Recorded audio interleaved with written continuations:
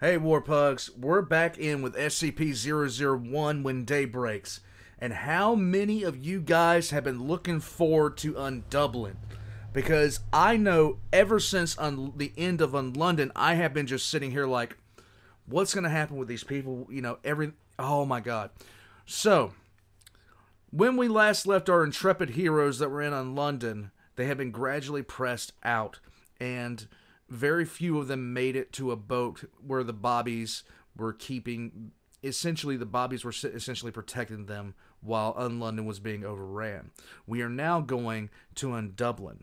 And Undublin, you guys have told me several times, you can't wait to see how I feel about this, or what happens when it... I am going to be sad when I run out of these to watch. To be quite honest, I'm going to be very, very depressed. Now, SCP Illustrated, now Mr. Illustrated, has done an awesome job with this. And it's just... It's a credit to, like, everything that he has done so far. How well this looks. How amazing this looks. This still shot right here looks creepy. And I love it. And great thing is, I recently got messaged by the person he had voice acting in the first and second episodes, which was a treat, to be honest with you. Oh my god. It's because of videos like this, and because of other things like... This is the reason I like to do lore. This is the reason I like to do lore. Now, granted, my 5-ish minute lore is stupid, and it doesn't invoke any provoking thoughts except what is wrong with this person. But I'm hoping to be able to do something that provokes the kind of response that I get, that I personally get from watching stuff like this. From watching, you know, things like this. 001 is a terrifying, terrifying thing because it just keeps coming. And there's nothing you can do to stop it.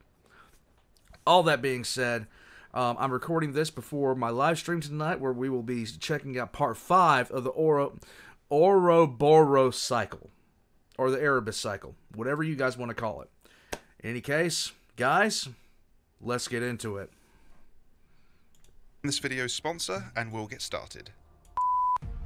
Escape from Site-19 have released an amazing new game card, When Day Breaks. This one is really going to raise the stakes in your game if you draw this card. Fail a single task and you become a 001 entity. If you then roll onto or over another player, you have to perform a fight roll. If the player you have passed or joined loses, they also become a 001 entity and it's game over. You have failed to escape Site-19. Lovely. There are 2 ways to get your hands on this card. Head over to BoardGameGeek and leave an authentic review and rating at least 50 words in length and you will be sent one. Or purchase the game now. Every new order will now contain the When Day Breaks card. Use the code below to get 10% off your order. So find the link below, use the code on the screen, and see if you and your mates can escape from Site-19. Try to escape from Site-19, guys. Jacob, Elise and Kira were attached to a research team stationed in the city of Unlondon. They had the good fortune of being underground when the sun melted the world they knew above. Relentless though, the flesh soon found them and began sweeping across the city. While the Bobbies rallied and mounted a defense against the this, in my opinion, his Unlondon artwork was some of the best stuff that he's done for some of the best, just in terms of general mood setting, because you have two SCPs that are creepy to begin with, going off toe-to-toe. Flesh, the trio fled to the Houses of Parliament. As Unlondon drowned in... And that I literally want on my wall. ...fire and the Bobbies made their last stand, the survivors found a ship to take them away from this fiery hell. A note inside promised them safety in a pint if they could make it to the shores of Undublin. Recording 7. Last night we passed by what I can only assume is an approximation of the Flemish coast. There were these strange mechanical creatures arrayed along the shore. They all had a single shining lens at the centre of their faces and clockwork bodies. It's hard to describe. They were quite a way away, but they moved along the coast to follow us. Some were on all fours, some were mostly upright. All were loping along without breaking line of sight with the large lenses that made up their faces. Elise and Kira were both fascinated. Oh my god, I wondered to myself what kind of horrors would await us if we actually debarked onto that dark continent. Look at that. I love it. Still, we're making good time. Though there's the problem of the ripples in the water a dozen or so meters back. Kira's sure we're being followed, and I would tend to concur. But what's following us? I would have sworn a few hours ago I spotted a single fleshy eyeball just break the surface. But by the time I got Elise, it was gone. Kira thinks it's possible that there are other monsters in these waters, and maybe she's right. We only speak in hushed whispers now for fear of awakening something else. Elise is possibly dealing with things the least well out of all of us. Yesterday she just started laughing. Kira and I tried to quiet her down, but it didn't do any good. Eventually she started to quietly cry, and that settled her down. I'm not sure what to do. None of us are, to be honest. Recording 8.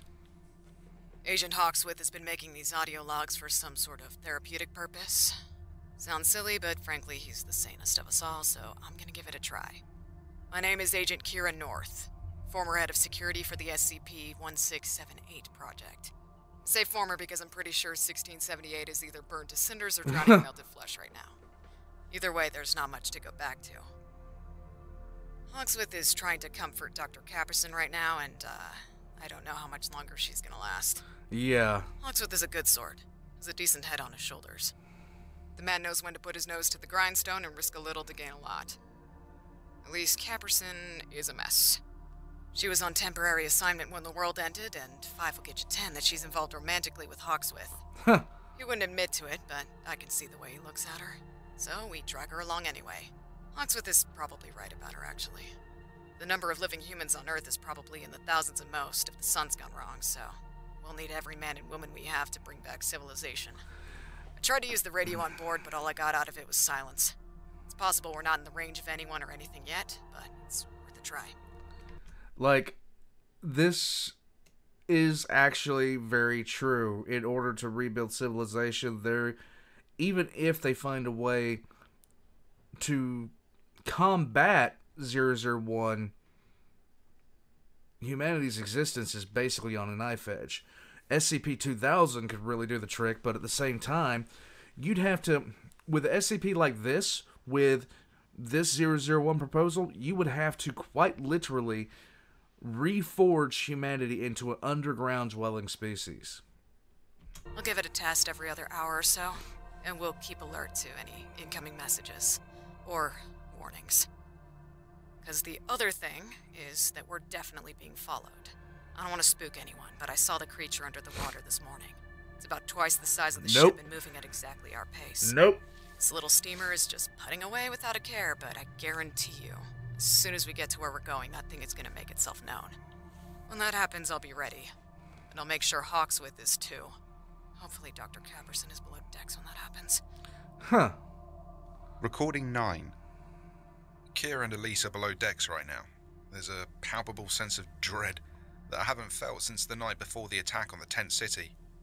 Elise says we ought to be in visual range of the Irish coast soon, and it won't be long after that we'll be docked in Dublin. Or Undublin, I guess. Yeah. After the weird monsters I saw along the European coast, I am a lot less confident in the safety of land down here. Where else are we going to go, though? There's only enough canned food on board to last us another few days, at most. I'm going to go check on Elise. Kira's not exactly the most caring person in the world. Recording 10. I love how friendly they are with each other.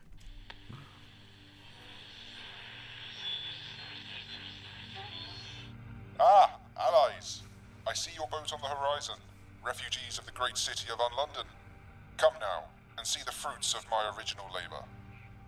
This is Kira North. I would like to advise you that we are currently being followed by an unknown entity. That is a troubling notion, but not one I was unable to predict. A flare is being fired from the docks. Make speed in that direction and pray. Oh my Copy god. that. I see the flare. I love this! Oh my god. And see, the best part about it is he's done these over a length of time, so you can see how his art style has evolved and his storytelling method has evolved. Watching something like this, like, for me, reminds me, like, for me, I do my own lore, and it's like the way I presented lore when I first started doing it and now is so radically different. It's so outrageously different. I'm sure he feels the same way when he, sees stuff like this, because this is an absolute evolution of storytelling and absolute visual storytelling, and yeah. We will make our way to you. Do not bother slowing down if you feel you are in danger. Crash if you must, and be prepared to depart as soon as you do. Dublin Bay is prepared to receive you. I copy that. We'll see you when we land. Recording 11. The cause of the Republicans is just and grand, but Oh, there are lovely. greater threats to consider now.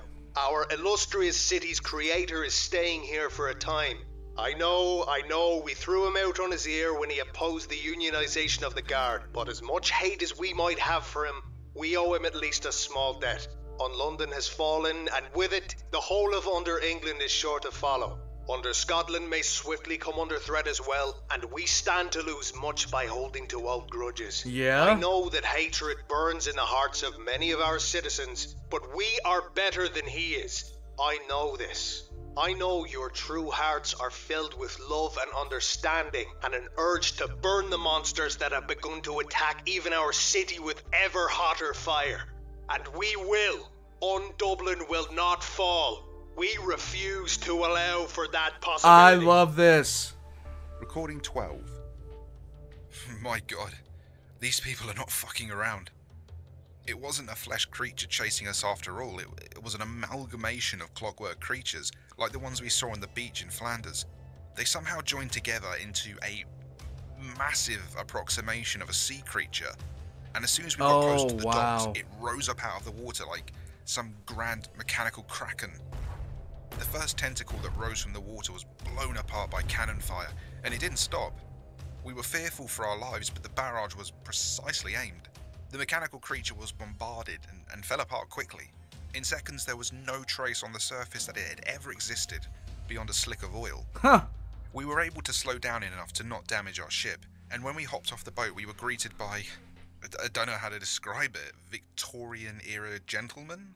Faces wrapped in bandages, but they also wore very smart suits, cloaks, and top hats. Nice. Each carried a massive cane or a stick as well. I suppose they're this place's equivalent of the bobbies, but they appear to be able to speak. One asked me if I was alright and directed us into the city. There are other people here. Most appear to live in squalor, begging along the thoroughfare, but a few men and women appear to be of some means and walk along the roads, mostly ignoring the beggars. This might change everything. Yeah? Elise has perked up considerably since we've landed. She's theorising that Unlondon was unfinished, while this place is much more complete. It certainly seems that way to me, but she's the expert. Is it possible that we could live here? Maybe. Recording 13. Maybe. Jacob No. lent me his recorder. I'm actually quite astonished at the battery life of the thing, but I suppose it is to be expected from Foundation Tech. Hey, wait a minute, is that? Okay. Either way, I should introduce myself. I'm Dr. Elise Capperson, former research assistant of the 1678 project heads, Drs. Mills and Hyatt. I'm unsure of what part of the city we're in, but the cannon and gunfire is constant. We're carrying our own weapons, but we've still been hurried into a library across the street from the pub I have to assume was our destination. The guards are standing watch just inside the door, prepared to defend the place. There are other civilians here. Some seem entrenched into this underworld aesthetic, and I suspect they've either been here a while or were made down here. But there are other survivors from above besides just us. This is astonishing. Yeah, a little bit. I had imagined that once the sun went wrong, that the whole world was slated to die. But apparently I was incorrect. I haven't met any other Foundation personnel yet, but there's plenty of people from Dublin. No one is sure about numbers, but it's suspected there might be more than a few hundred survivors from above. And another woman. This is the first positive, like actual positive thing that I've actually heard from this. And I gotta give credit to the voice actress here. Like, there's just a twinge of hope in this. It's good. Woman who I am less sure of. I watched other survivors go up to her and thank her profusely. I haven't been close enough to overhear anything yet, but I think Agent North recognizes her. They're both keeping their distance from each other, though. The firefight outside appears to be dying down. They must be using something beyond cannon and firearms if they're going to win this, but we can't get a good look at any actual fighting. I see lots of red glare coming from the windows outside, but who knows? Either way, I'm going to ask North about that weird woman. Hey, Jacob, thank you for this. You alright? I'm doing fine, just, thank you. Which button turns this off? Recording 14. Nice. I'm 90% sure that's Director Moose, which means it's possible the Wanderer's library is being used to evacuate people. I don't know if Moose Ooh. recognizes me or not. It doesn't matter, though.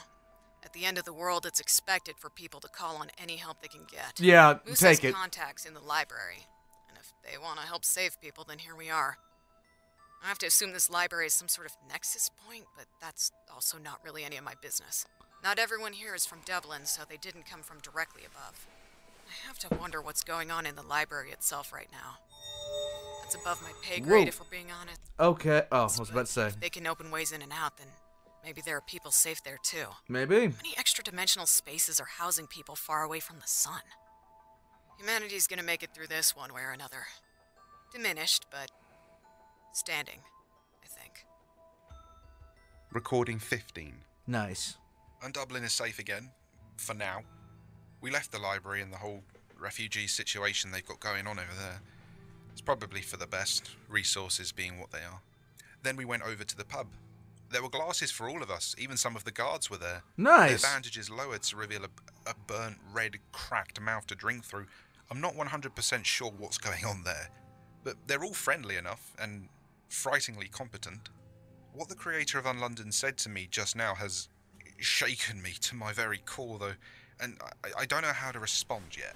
North and Capperson haven't spoken yet, but I want to make sure this gets recorded. First, the creator of Unlondon isn't a person. I don't know how to describe it, but the place where he should have been sitting was just a starry hole in space. No matter what angle we looked at him, the edges had some sort of skin. He moved like he had bones, but that's all. And he finished quite a few pints of Guinness before finishing his request that we help him destroy the entire world. Say His again? plan is madness, and also maybe one of the best things I've ever heard. He wants to trigger a nuclear war. North knows It honestly, at this point, would not be the worst thing that could happen, considering. It would not be the worst thing that could happen. I'm just saying, the world is screwed. You might want to do the most horrible thing possible to protect it. a bit more than me, her clearance being higher than mine, but when the creator mentioned SCP-1984, she seemed to know exactly what he was talking about. Some Russian Cold War relic that is ready to initiate nuclear Armageddon at a moment's notice. The creator of this place seems to think that if we can gain access to a British nuclear sub, we might be able to launch the missiles into Russian airspace, triggering an all-out attack as a response. If the flesh burns in fire, he said, what's better than fire everywhere at once? Right. I hardly can disagree, but Elise was against it at first. She mentioned the nuclear winter, how the sun would be blocked out for years. Right. And then she stopped mid-sentence, and we all realised what this could mean. Exactly. And that's how a hole where a man should be, in a city that doesn't exist, in a world with a broken sun, just convinced us to trigger an end-of-the-world scenario in order to stop another end of the world from progressing. Like, seriously, this is like, all the episodes have been really good, but they've all had this really dark... And see, this is the bad thing. This is how far this has progressed. I'm actually hoping for nuclear apocalypse, because that's how bad this is. I'm saying that would be a positive thing. Heavens help us.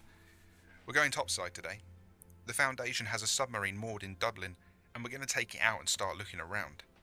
Elise is going to stay behind and help care for the refugees. I think I'll leave this recorder with her. I'd hate to see it sink to the bottom of the ocean after all. Someone ought to know what happened down here. So, this is Agent Hawkswift, signing off, I guess. People of Undublin, you have fought with the fervor expected from a people of such courage and grace. The invaders are once again repelled, and at minimal losses. But not all is well in Undublin. The entrance to the surface will be shortly closed, permanently. I know many of you came through the stairway and expected family to follow. We have kept the stairway open for as long as we could, but despite the efforts of our brave guard, it is impossible to do so forever. True. Given the stairway is clogged with burning, screaming flesh monsters, I do not believe there was much point in it remaining open. Your loved ones are the ones around you right now. The rest have succumbed to the horrors above. I apologize for the harshness of my tone and the news I must deliver, but I believe wholeheartedly that we will survive this terror and come out alive. This is the first other side. Even now, a select group of guards and other survivors are making a trip through the portal to the above world. The last travelers to make the jump for some time, and they leave with a plan to bring the fight to the enemy. I cannot tell you what this plan is, for who knows who else might be listening, but know this. We will retake the surface. We will emerge into that bright, shining world full of vigor and resolve, and with the sun restored. I swear it. That is all for now. Thank you, my friends, and may God save Ireland. I love this series! I absolutely love this series!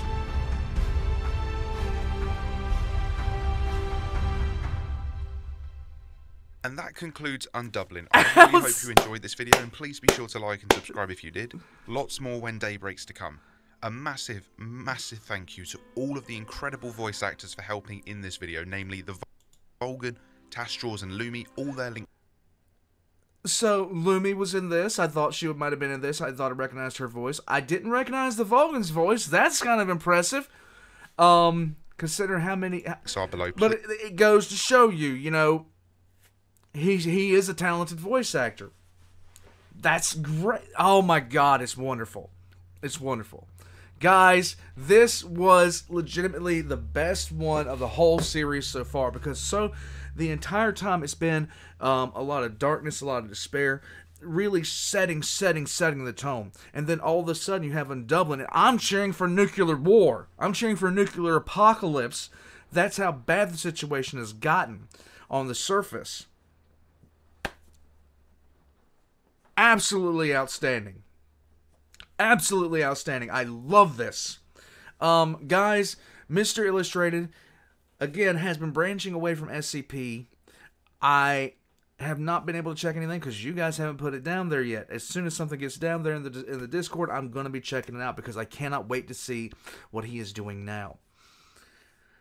As far as everything else goes, guys, if you have not subscribed to Mr. Illustrated, you just saw why I enjoy this so much. And I have no doubt that you'll have the same kind of sensation I do checking stuff out like this. Run over to him, subscribe to him. Just do that, okay? Just do that. Aside from all of that, guys, if you'd like to support my channel, just leave a like and a comment down below. I have merch down below done by Valk as well, and my Patreon. I'm going to be heading out. A lot more stuff to do tonight. You guys are going to be seeing this after the live stream of the Ouroboros cycle, most likely. So I'll see you guys then, before you see this, which is kind of weird. I'm an idiot. You guys know this. I'll catch you next time. This was great.